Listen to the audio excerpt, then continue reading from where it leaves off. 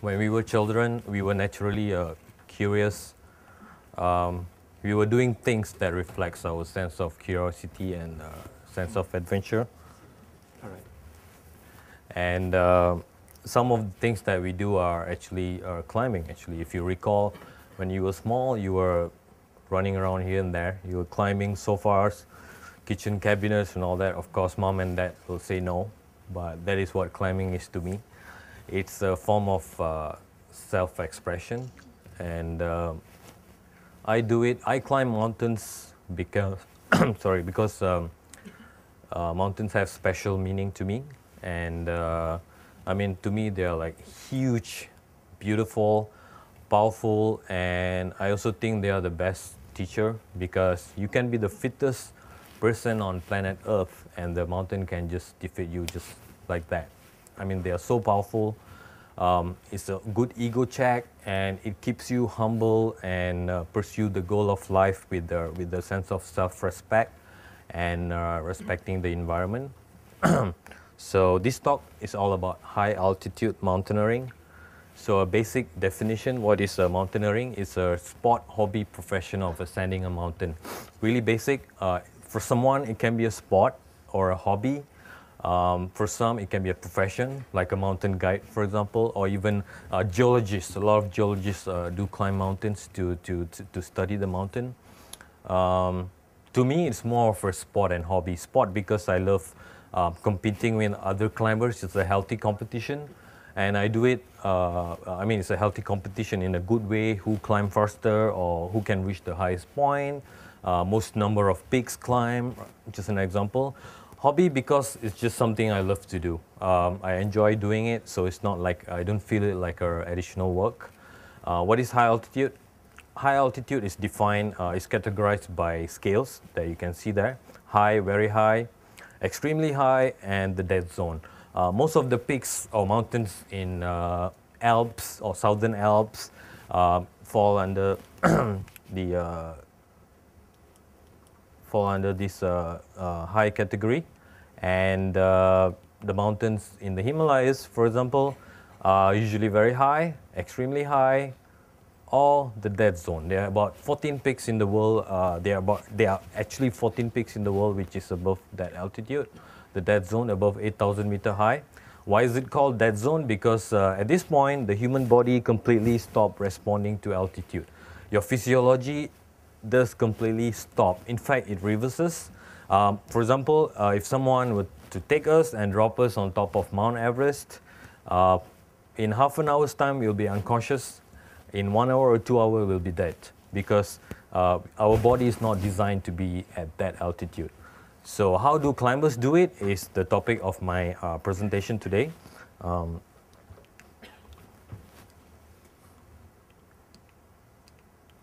Okay, why do I climb? What is my inspiration to climb?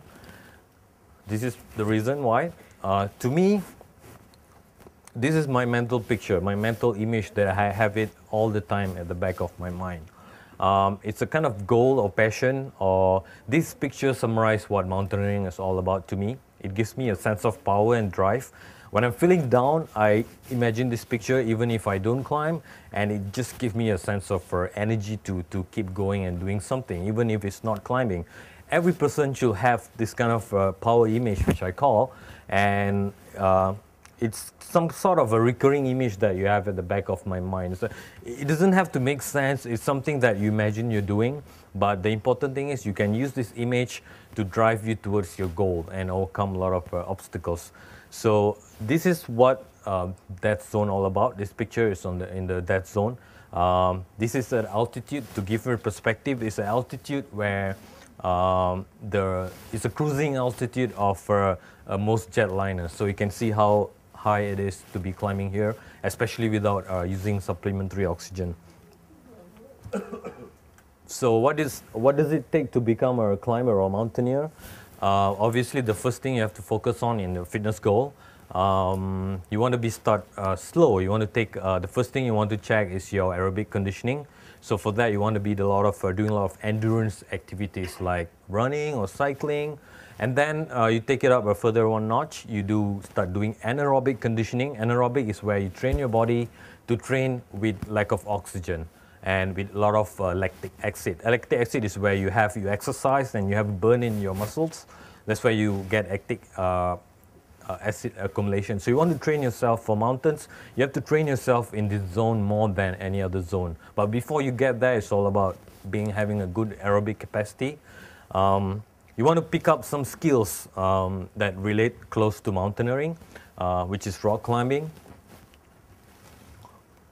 and ice climbing. The good news is that you don't have to be super good in all these skills when you first started. You start small. For example, if you're running, maybe you start running 5 kilometers, 10 kilometers, and you take it from there. For climbing, it's the same. I know I used to be really bad at rock climbing. When I first started, I used to struggle a lot because lack of upper body strength, and I had some balance problems, so I struggled a lot. But what kept me there is because I learned the skill a bit, and then I find a small objective to climb, and I apply it there, integrate the skills there. I come back, I learn more, so that goal of climbing a mountain actually which drive me to accumulate all other skills and become good at them. Other than fitness goals, you have to be a good mountaineer. You need to learn about the weather, the geology. You need to have a good orienteering skills so that you don't get lost in the mountains.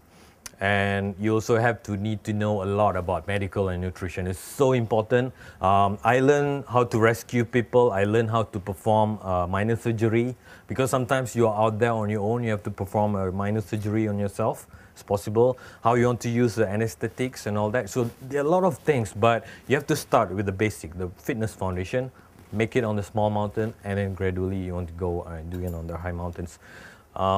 Okay, where do I climb? I've climbed in most of this range. As you can see, most of the tallest peaks are here in Asia.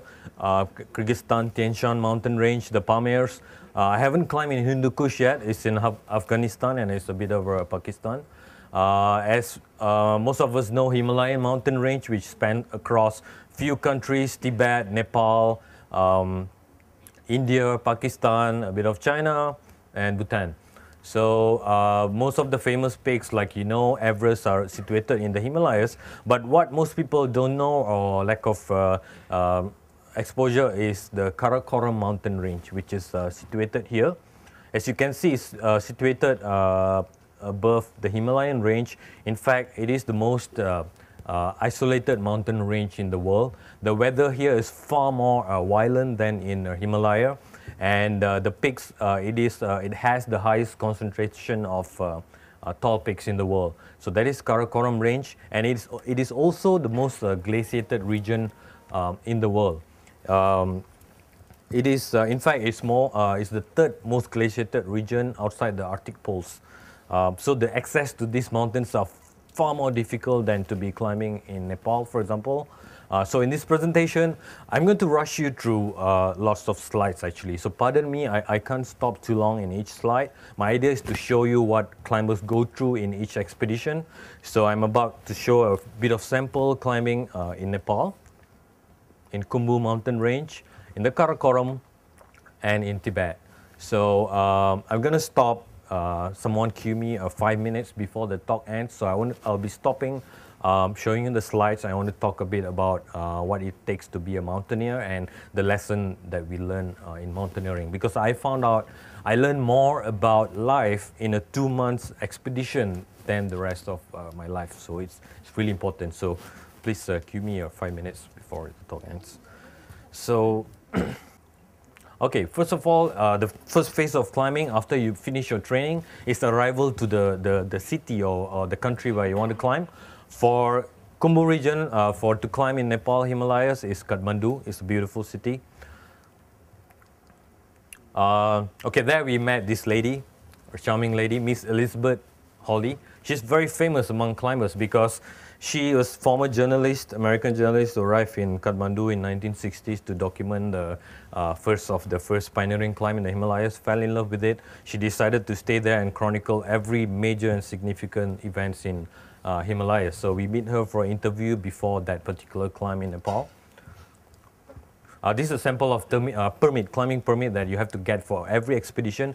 This example is when we climb Mount Choyu, which is 8,200 meters high. It's in Tibet. So since Tibet is under Chinese government, so we have to get the permission from the Chinese government. To climb in Karakoram, you have to go to Pakistan, Islamabad, beautiful city, and there you go to the Alpine Club of Pakistan to get the formalities sorted. So we were having an interview with the president then, and this is when I learned that I was the first Malaysian to actually enter the Karakoram range and climb in a major expedition there. Okay, the next phase is to approaching the mountain. From Kathmandu, we left to the nearest mountain village called Lukla with a twin otter flight. It's a nice flight, beautiful view, but it's kind of scary because you have this small plane flying through these big mountains on the side, the large valley and all that. So in case you're wondering how confident the pilot is, so don't worry, sir. The captain is actually flying the pilot. As you can see, it's the very narrow strip. Very narrow strip. The plane has to land on there. So at the end of the runway, it's a huge drop down in the mountains. So the plane has to take off and land within the small strip. So it's an experience by itself. So there. It's the first track, so we start walking from now onwards, camping on every stop, slowly acclimatizing to the altitude. Playing sepak takraw, I have the habit of introducing sepak takraw to every climbers when I travel. It gets popular really fast. Typical trekking scene in Nepal. Namche Bazaar. This is a helicopter crash in Namche Bazaar. It's not uncommon in Nepal to see this kind of crash because helicopter can operate, the service ceiling is about 5,000 or 6,000 meters. So it's very common for helicopter to crash there. It's very risky to take a helicopter. So when you're stranded in the mountain, you want to call for rescue, you have to think twice whether you really need the helicopter because the pilot will be putting his own life in risk to rescue you. So we decided to camp there. It's a nice spot. Okay. I think we got too curious. We waited until the night because there were army all around it. So we sneak into the helicopter and play with it. Then we went for a hike in there. We saw the first view of our objective for the climb, Mount Ambadablam. This peak is so famous because it is far more technically challenging than to climb Mount Everest. In fact, you find a lot of Everest veterans having problem climbing this mountain. The late Sir Edmund Hillary once described this mountain as unclimbable. So that's our first view of the objective. A close-up view of the peak, the top portion of it. On the way, we saw this signboard. If you're going to the Everest base camp, there's no way you'll get lost because you see signboard like this. So it's that much easier to climb, to trek in Nepal. But we were not going there. We were headed to Ambadablam base camp. That's the base camp. Base camp is a semi-permanent spot where you do all your arrangement, you pitch your tent, you set up your communication. So it's like your temporary home while you're climbing the mountain. What do you do in the base camp? You mostly do nothing. You just relax, gain some energy before you go for the climb. Then you eat a lot. This is the only time you're allowed to eat everything that your doctor said don't eat because you need to put up the calorie, and it's important to hire a good cook. We had an excellent cook that cook nice meals because from this point onwards, it's all about climbing your own. You're self-sufficient. You have to carry your own food in the difficult climb.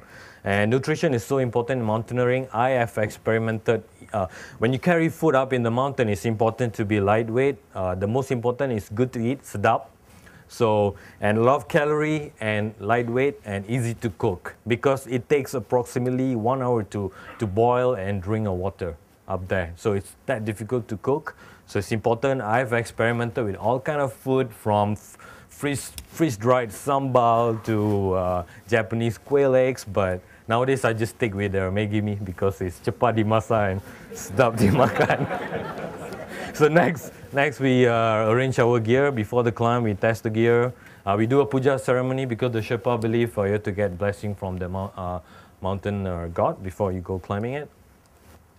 In Tibet, it's more different approach, overland approach into Tibet, Nepal. That is a Nepal border, and this is China or Tibet. It's called Kodari Highway, but I think it's a misnomer because the road looks like this, and there's a lot of landslide along the way. Once you enter Tibet, it looks like this. It's beautiful, it's flat, so you can have a road all the way which goes to the base camp. First camping spot in Tingri, that is the mountain that we climb, Mount Choyu, 8,200 meters. Again, a Sepak takraw thing in Tibet with a different theme, this one. And finally, the base camp, the advanced base camp of Mount Choyu. This is our semi-permanent home. From here, we start climbing to the summit. Back to Karakoram, it's slightly different. You still fly to the nearest mountain city, but it's far more scarier because instead of small plane, you're using a big Boeing 737. The pilot didn't say a word when he fly until he landed, so we figured out he fully concentrating on how to fly. Or reading newspaper, we wouldn't know because it's closed. Okay, then make a sharp bang. This is my favorite picture because it's a mountain is there. You can see the Karakoram Highway, a famous Karakoram Highway. And I love this picture because it represents two of the things I love most, the mountains and also the aircraft engines, which is my profession. Skardu, this is the first mountain city that you arrive from here. You start overland journey towards the mountain, nice view. First travel is by jeep. Halfway I saw this signboard and I got excited. K2, right? So look at the eagerness on my face. But if any of you read Arabic or Urdu, what does it really say? It's actually, it's a K2 cafe is there, so come and eat. So, so we make a pit stop.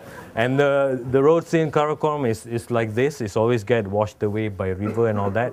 So it's a serious four-wheel drive experience to get through this. First part of the trekking, you can see the porters carrying on supplies. They are the main, without them we can't achieve this climbing because we need to go to the mountain carrying all our loads. The track looks like this. Unlike Nepal, in Karakoram is very difficult track. There's no proper trail and it's really steep and dangerous. First view of the mountain, the Triangle Group. I was jokingly showing the summit of the Triangle Tower is my future objective to climb. First, glacier. So from here onwards is about 10 days walking on ice, nothing but ice and rock. The trail is very difficult, slippery. You'll be walking, trekking, carrying heavy load on the ice all the way to the base camp. It's a sign to show that there's no life can survive here. Closing to the mountain. Okay, since you can't build a bridge, right? So there is no soil. There's no ground, so it's all ice, so you are forced to jump through glacial stream and all that. I call this the leap of faith. It's showing my friend trying to jump over and it's all ice here actually. It looks, there are small gravels and rocks, but it's all on the ice, so it's a bit unstable. More trekking towards the mountain, and finally in Concordia. This place has been described as the most beautiful spot on planet Earth because from here you can view all the top peaks, the great peaks like K2, Broad Peak is over here, and on this side is the Gasherbrum range. We took a group photo, more trekking to the base camp. We're having a lunch spot, it's a good weather, so we headed outside. One day before we reached the base camp, the porters start dancing. So we figured out that, okay, from this point onwards, it's becoming easy, and they were so grateful that they made it safe. It was not long before we joined. Terrible dancing, I know, but we were happy to reach the base camp. More view, and finally the base camp of Gasherbrum. Okay, now the climbing portion of it. Back to Nepal, Mount Ambadamblam. This is the route that we took. Advanced base camp. So I'm just going to rush through the slides, and we can. Camp 1. Climbing from Camp 1 to Camp 2, a bit of rock climbing, a bit of ice. More rock climbing. Okay, this climb, for any of you, this rock climbing is about 6A plus difficulty, but at that altitude, it feels so difficult climbing the heavy pack like this and wearing thick boots. So these are the boots you can see, like this. and with the crampon, it makes it so difficult to climb there. More climb, now it's more about ice and rock climbing. It's really steep and slippery, and the only consolation that you have a nice view. And finally, Camp 2. On this mountain, there are really no flat spot to camp, so it's all about camping on these spots like this. If you're a sleepwalker and you know how to untie a rope, not a place to be, because you're just going to fall off if you do that. So you're even tied to the rope even when you're sleeping. So more climbing towards Camp 3 above Camp 2. More climbing. Okay, if you can see this this glacier over here, right? Okay, we are very close to the summit. By close, I mean in this mountain, it took us about 7 hours to reach the summit from this point onwards. It's all vertical climbing. But it's important, when you're here, you're really tired. Every step, you breathe 20 times. And your ankle burns because you'll be balancing on that book and the crampon on the ice and the snow. And it just keeps going on and on. So at this point, I had this picture of the big picture of where am I in the climb. So we were actually here. From the previous picture, you can see this is the top portion of the climb. So we were here. So it takes another 7 hours to reach the summit. I'll never forget this climb because I had a serious complication. I reacted to a painkiller which I took 2 weeks earlier when I had a twisted ankle. So I couldn't eat properly, so I climbed with half a liter of water, and I probably just ate like half of energy bar. So climb was difficult. I actually skipped Camp 3. I climbed all the way, so it was an 18 hours climb non-stop.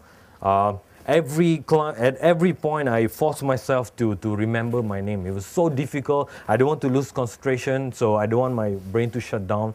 So I keep recalling the names of my loved people who I love, my family, friends, and even doing like simple mental arithmetic to make sure that your brain keeps active. So that's the struggle to reach the summit of it. At the top, when I reached the top, I only had 2 minutes before the weather closed in. So that's mountaineering is all about. It's not about reaching the summit. The success is actually the whole journey, how you plan, how you participate in the climb and all that. So 2 minutes, I had to rush back, and it's the best view I got from top when the weather was clear. Thank you. And coming down, reaching the top is only halfway, and you have to make sure you come back safe to meet all the people that you love, right? So it's another work. Coming down this mountain is really crazy. You'll be rappelling using the rope coming down in the dark, and the rope is slippery because icy, and you can't lose a single moment of concentration. Okay, that's finished with the Nepal thing, and now it's a quick overview of climb in the Gasherbrum range. That was in Pakistan, which I showed you the pictures there. We started way down here from Islamabad, so the track took us to base camp, and from here the climb starts, and all the way to the 8,000 meter and back. And as you can see, the way back is far more dangerous and steep to get back to the civilization. Okay, the first obstacle is the hard one actually. It's an ice fall. Ice fall is basically a frozen waterfall.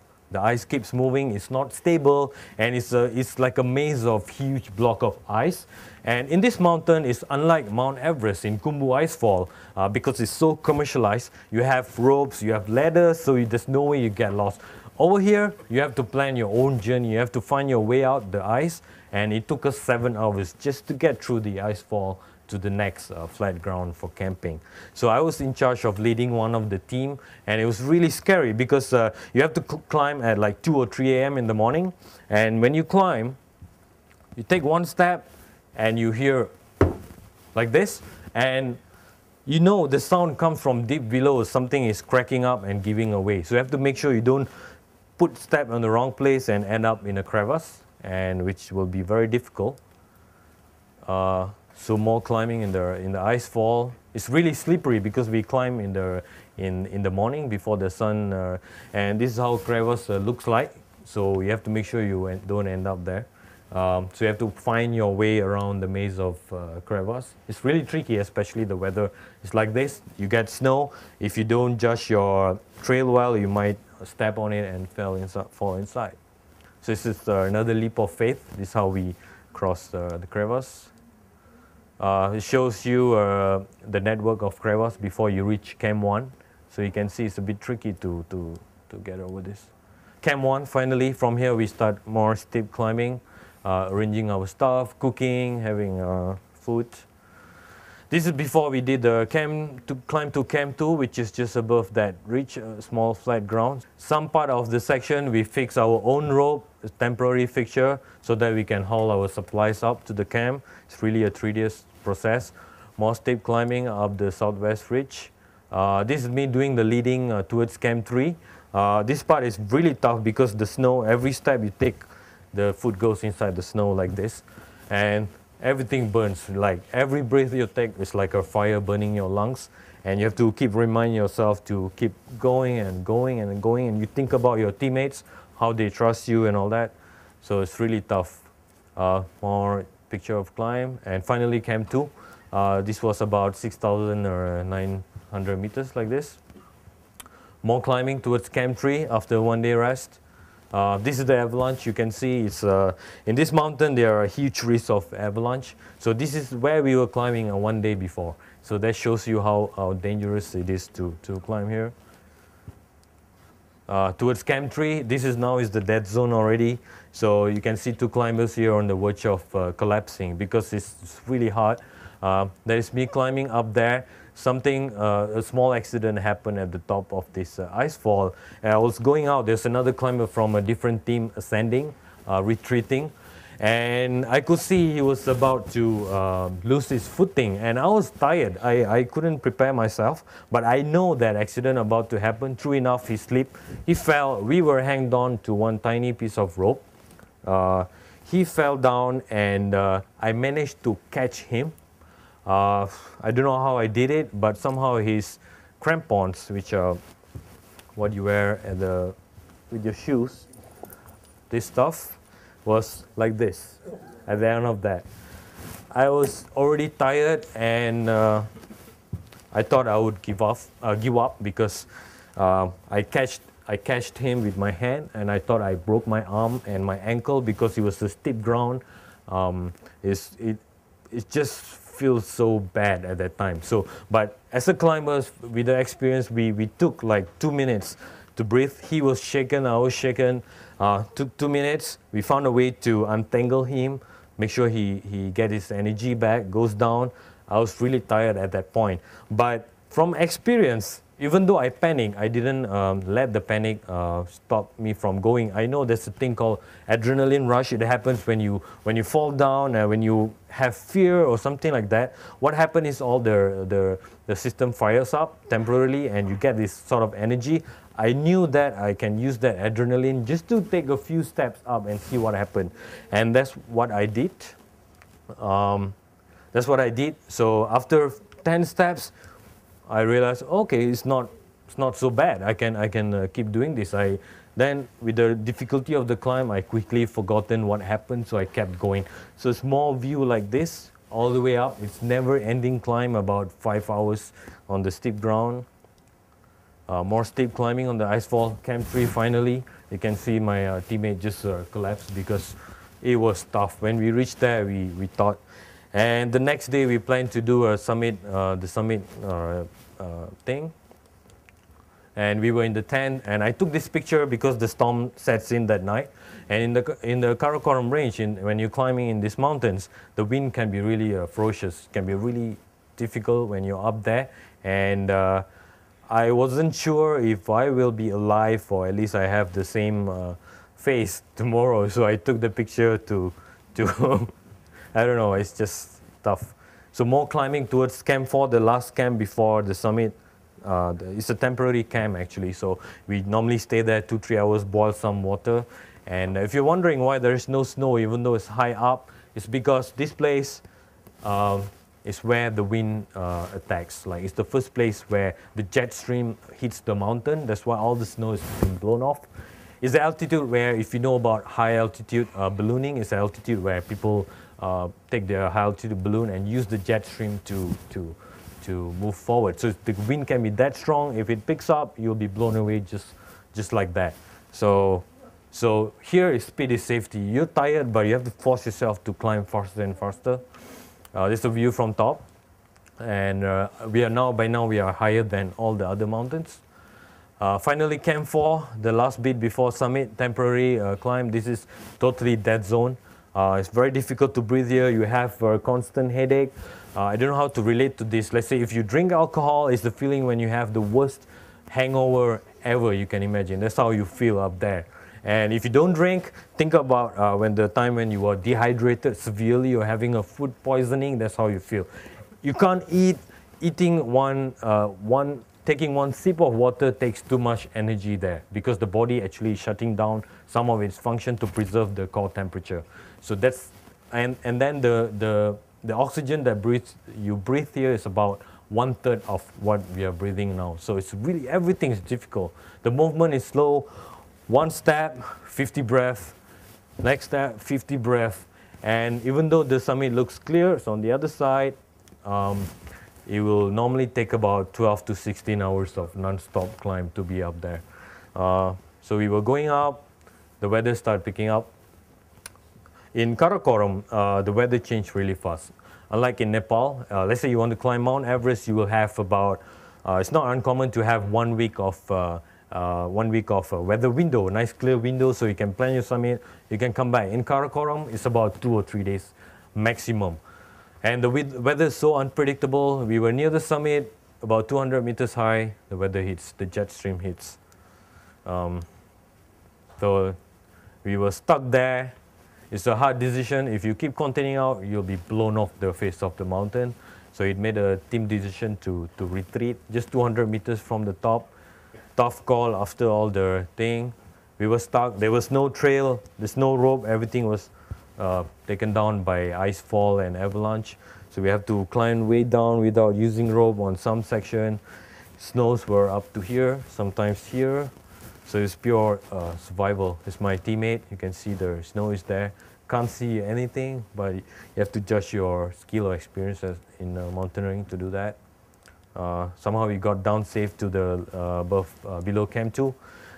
Luckily there was some rope there, so we used that rope to ascend down. When we got down, it's all, things have changed. We have to find a new path toward the ice fall. The ice has cracked up. You can see the glacial stream. That's the base camp. It looks different than when we left. As you can see, I told you there's no soil, so the ice has cracked up, so the camp were about to go inside. Luckily, we arrived before that happened.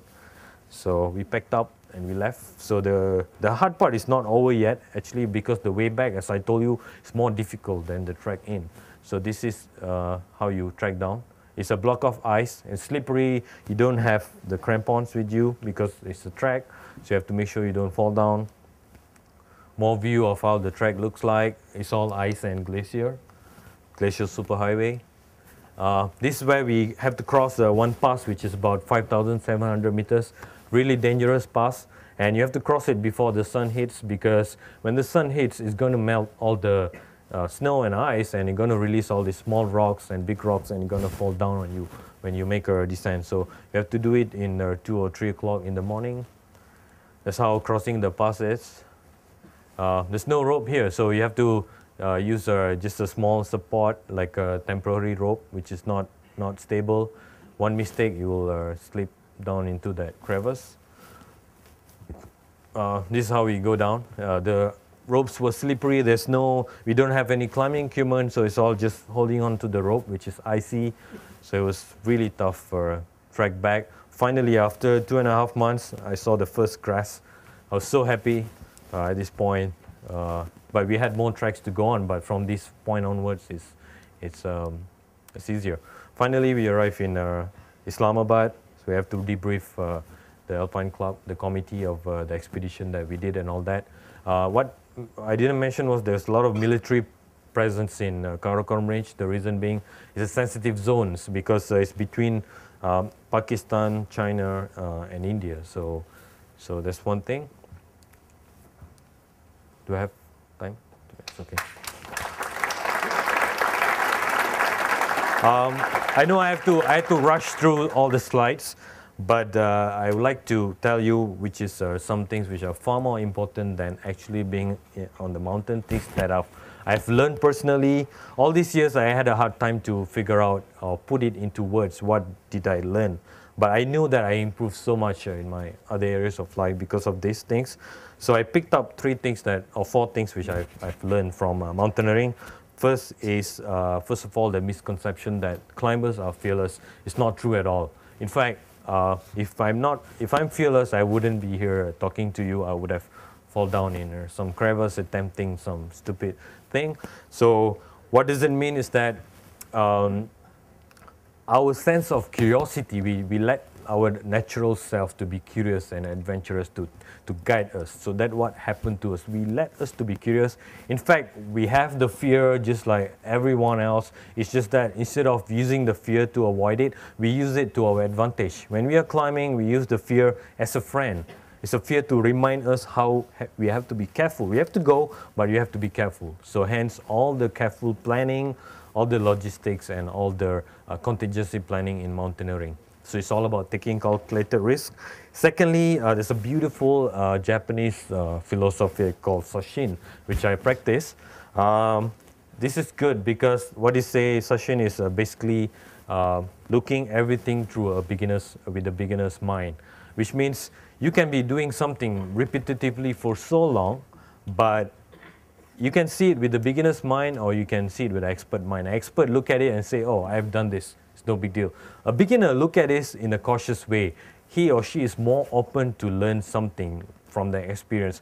Doesn't matter how many times you have done something, always approach things with a beginner's mind. It gives you a sense of humility and you are humble and you open your mind to more new learnings or experience. So that is Soshin.